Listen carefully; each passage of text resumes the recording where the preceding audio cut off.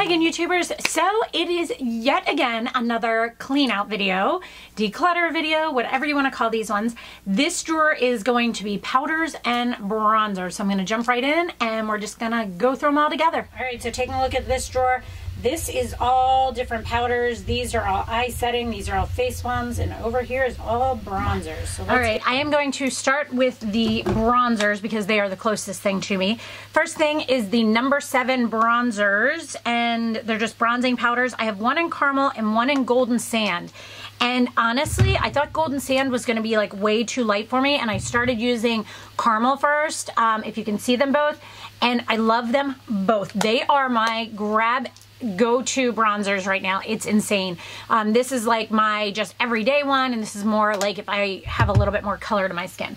So that one is definitely staying. I'm going to go through and kind of do definitely staying, like let's think about it, and then like give away to friends. My all-time favorite bronzer that I go back to time and time again every summer, the Hourglass bronzer. It's kind of hard to see here. It is called the Luminous Bronze Light.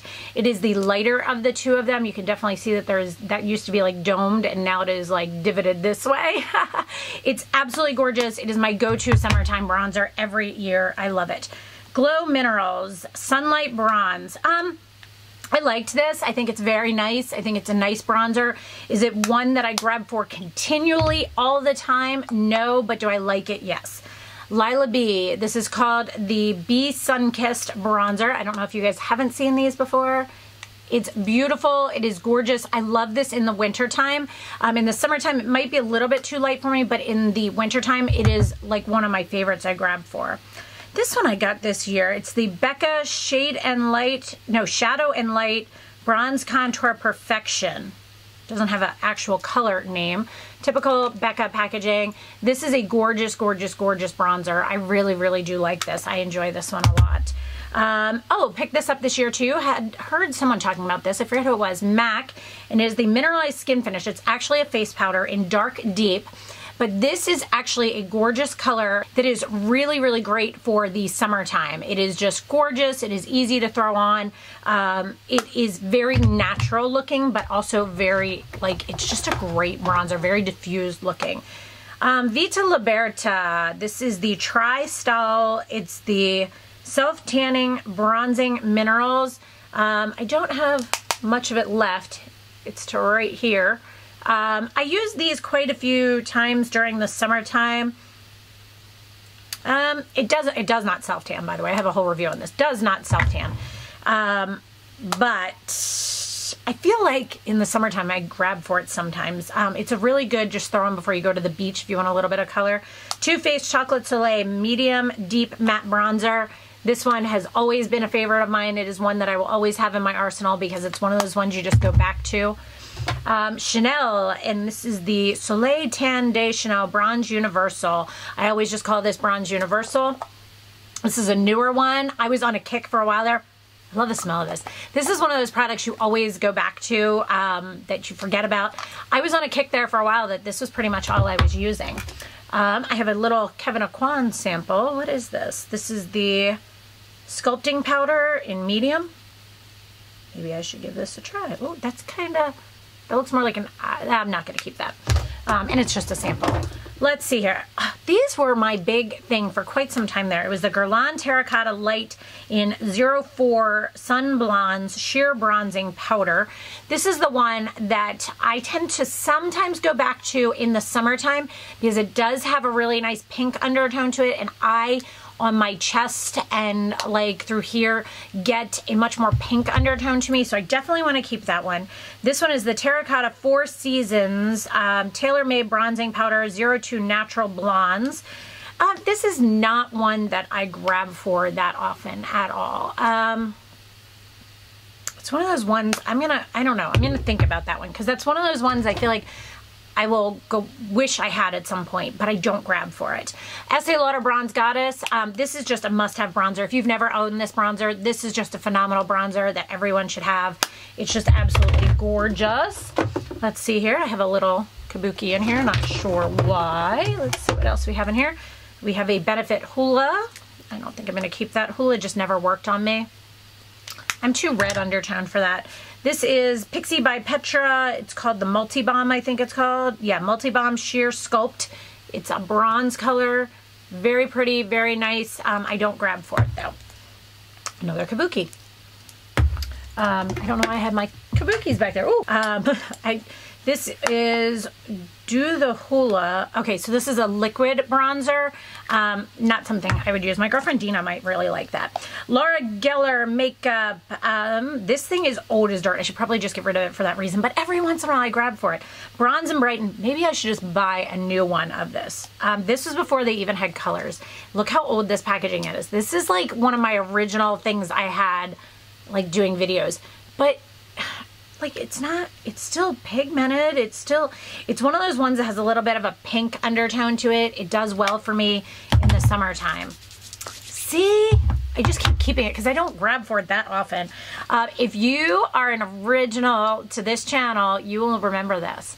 Do you remember this? I used to have a candle in this, and this is what I used for my foundation before I started using the coasters.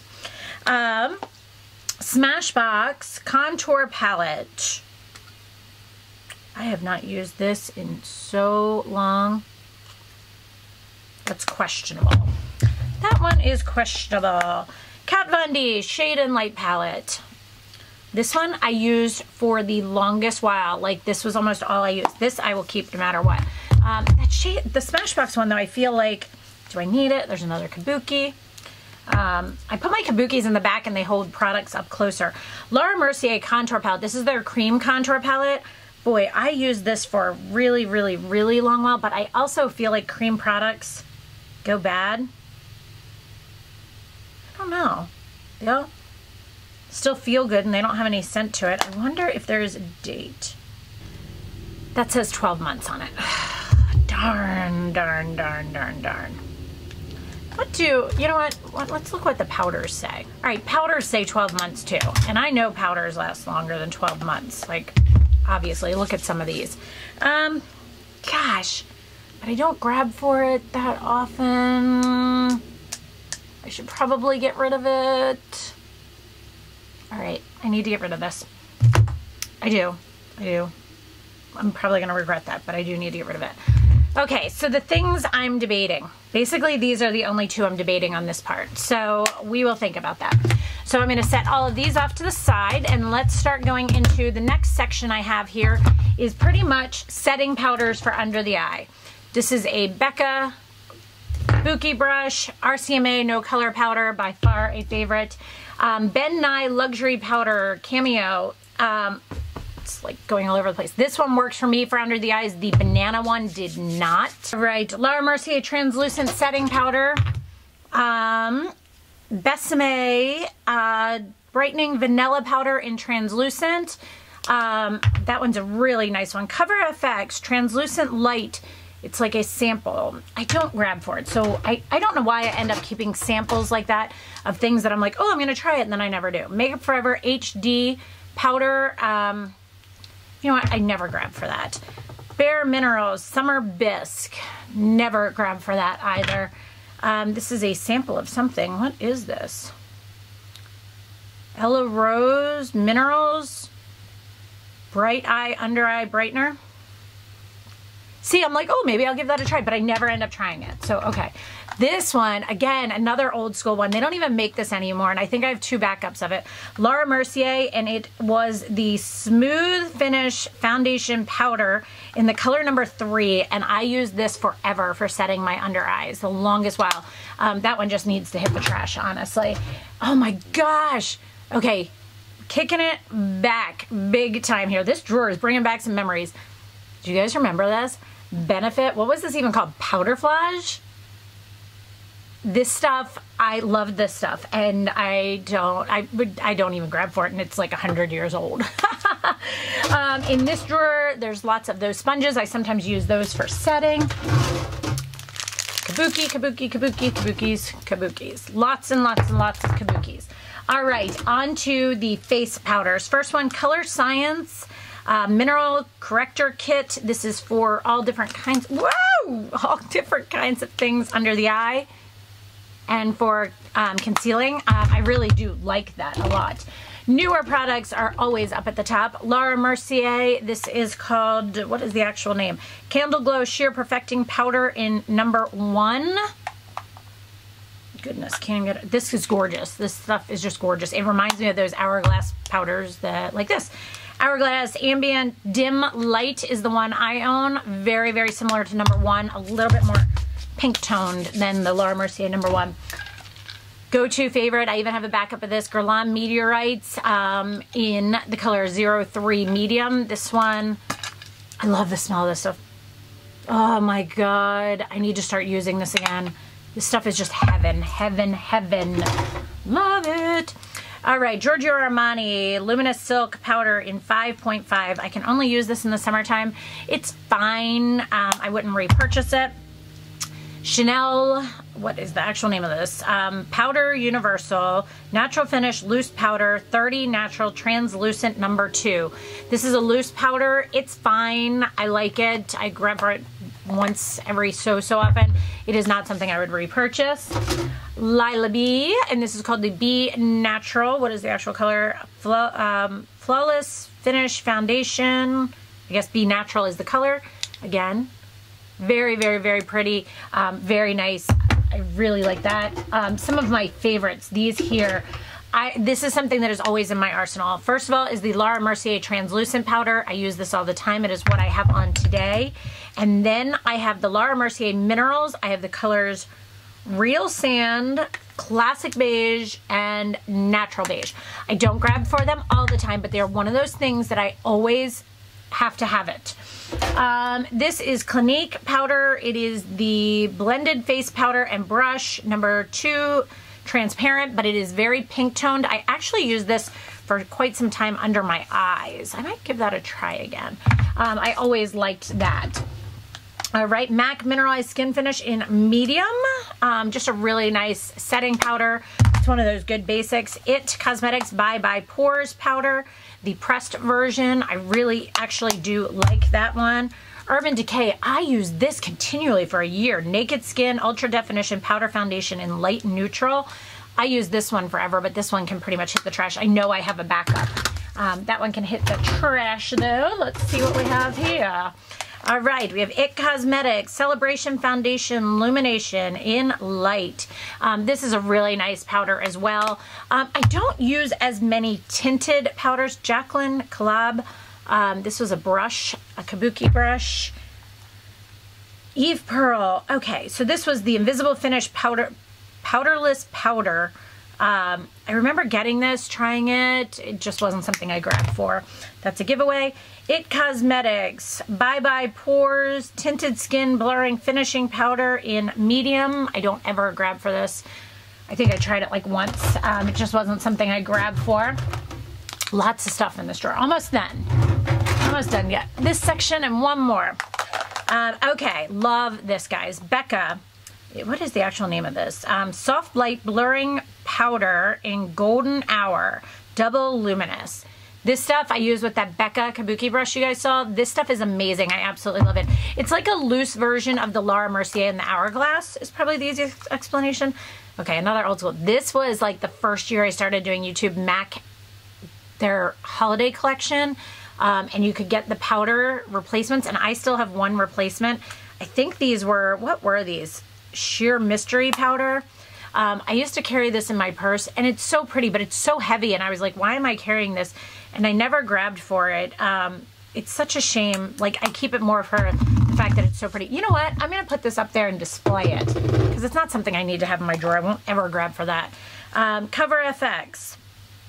Pressed Mineral Powder Foundation. The color number is rubbed off. I have no idea on this. I don't grab for this, and I feel like the color is like too yellow for me. Yep, that one's going away. Makeup Forever Pro Finish Powder 118. Oh, that is way too yellow for my skin tone. It's probably going to my girlfriend. Shiseido Sun Protection Powder Foundation. I love this stuff. I forget the names of the colors I have. They rename the colors. I use these every summer. I love them. They are amazing. I love the liquid foundation. I love the powder foundation. Oh, this one needs to get, it's going to fall apart as soon as I do this. I need to empty this one out and get rid of that one because it's lifting on the edges. Yeah, okay. So I'm gonna set this over here so I empty that one out, but definitely keeping that. I can buy replacements to refill that, by the way. Last drawer over, our last little area over here.